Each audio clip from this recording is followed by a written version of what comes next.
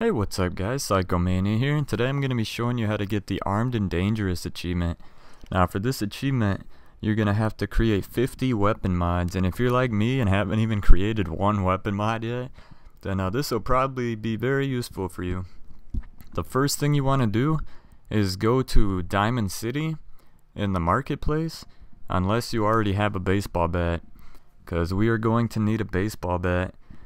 And pretty much all we're gonna do, I suggest going to Sanctuary and scrap down all the wood, all the trees and stuff around.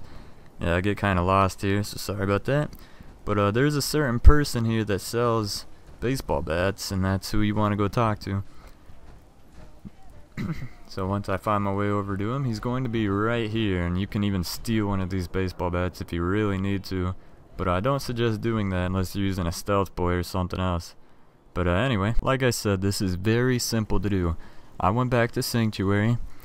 You're going to want to click on the baseball bat, go to natural, and then just click on all of the colors. As you see, all you're using here is wood. You can even make a save if you want before you do this, so that you don't waste any of the wood.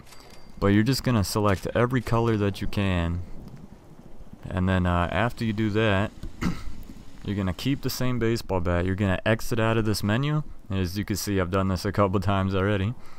You're going to go into your Pip-Boy, go to inventory and go to mods, and then drop everything that says baseball bat mod. I think there's like 6 maybe, but you just want to drop every type of color that there is.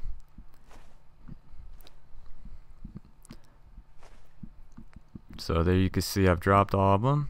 And then you're going to want to go back to the workbench, go back to the baseball bat, and click on every color again.